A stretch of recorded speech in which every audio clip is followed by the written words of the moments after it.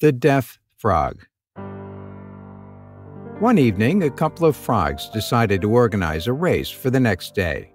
They decided that a giant tower should mark the finish line. The frog that climbs to the top of this tower first would win the competition. On the morning of the following day, they were surprised by how many frogs either wanted to watch or join the competition. Everyone looked at the high tower and said, "This tower is invincible. No one will manage to climb it." The frogs that were getting ready for the race at the starting point were able to hear what the spectators were saying.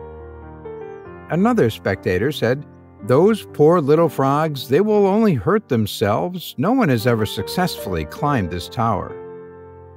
Then the whistle was blown and the race began. But when the frogs started hopping, the crowd didn't cheer them, actually quite the opposite.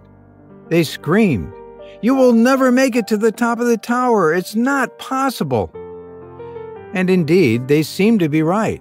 One after another failed to climb the tower. The stones sticking out on the wall, on which they hopped on, became rarer the higher they got. The space between them became too large for the frogs.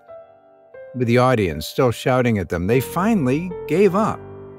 All of them surrendered. All but one. To the surprise of the audience and the other competitors, one frog kept climbing and he didn't seem to give up. He jumped from stone to stone and arrived at the very top of the tower. He won the race. The audience fell silent. All of them were amazed and wanted to know how he did that.